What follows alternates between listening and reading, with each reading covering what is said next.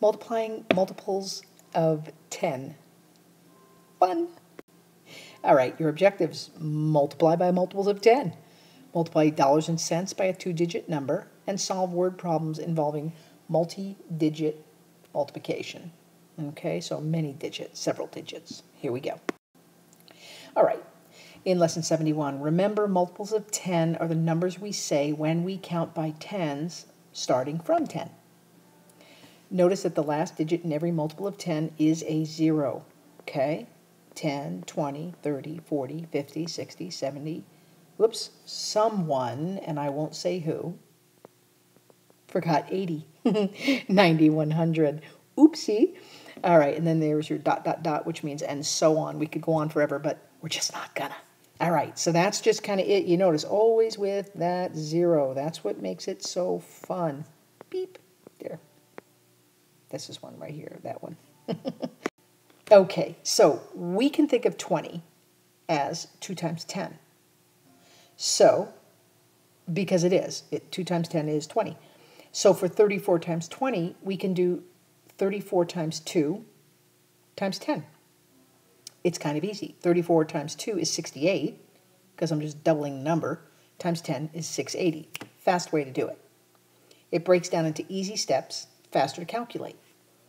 All right.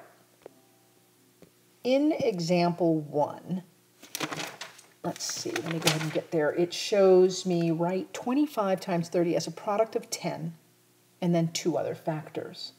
Okay, so we know that 30 equals 3 times 10. Okay, so we can write 25 times 3 times 10. So 25 times 3 is 75 times 10, 750. Ooh, voila. See, math and French, you're learning something. Voila. Here we go. So, is 25, and then this would mean times 3 times 10, the same as 25 times 10 times 10 times 10? Let's find out. All right, so 25 times 3 times 10 is 25 times 30, and as we have already done, it's 750. But 25 times 10 times 10 times 10, well, 10 times 10 is 100. 100 times 10 is 1,000. Yeah, that's not going to work. Okay, so the answer is no. It is not the same, so be careful with what you're doing. Know what you're doing. 3 times 10 is not 10 times 10 times 10. Okay? So when we multiply by a multiple of 10, we can write it this way. You can do 34 times 20. And you see how the 0 kind of hangs out here? Not everybody likes doing it this way. I don't care one way or the other. I think that it makes it nice and easy for you to go, oh, here's a 0. Let me just put this one down here. Just right down there, done. So now I don't even have to think about it, done. And I can just multiply 34 times 2, or 4 times 2 is 8. 2 times 3 is 6. 680, done.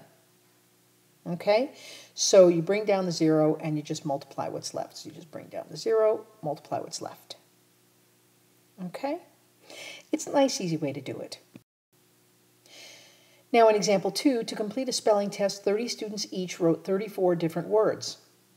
Dang. How many spelling words will the teacher check altogether? Okay, see, this teacher needs an assistant, but let's just pretend this is for real. Actually, this is real. All right, so you have 34 different words. You have 30 students. So how many spelling words is the teacher going to correct? So here's your 30. Again, all we're going to do is this is going to say bye-bye, and we're going to bring it down there. Then we say 3 times 4 is 12, so we put our 12, carry the 1. 3 times 3 is 9, and 1 is 10. 1,020 words. Yikes. Check, please. So what you could do here is do 34 times 10 equals 340, and then add it. Or you can do 34 times 3 is 102. 102 times 10 is 1,020. Okay? Then, for example 3, a member of a school support staff ordered 20 3-ring binders for the school bookstore.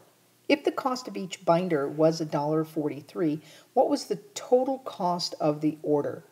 All right, so in this one we have $1.43 times 20, because there's $1.43, there's the times 20, okay? And so we put our 20 here, we go ahead and this is done. We don't have to multiply by that because we're just going to bring it right down. So there it is, Okay, and then we multiply. 2 times 3 is 6, 2 times 4 is 8, 2 times 1 is 2, and then because it's money, we count over 2 decimal places, 1, 2, and there it goes right there, $28.60. Multiples of 10, it's just fun. All right, for lesson practice, just do it. Practice what you've learned. We will do G together, though. All right, so you're going to write 12 times 30 as a product of 10 and 2 other factors. So we can say 12 times 3 times 10 equals, and then 12 times 3 is 36, 36 times 10 is 360. Okay, so I just kind of wanted to do that one with you. All right, once you get your lesson practice done, and it's all multiples of 10, do your written practice and enjoy your math today. Enjoy your day. Remember, math is fun. You're doing great.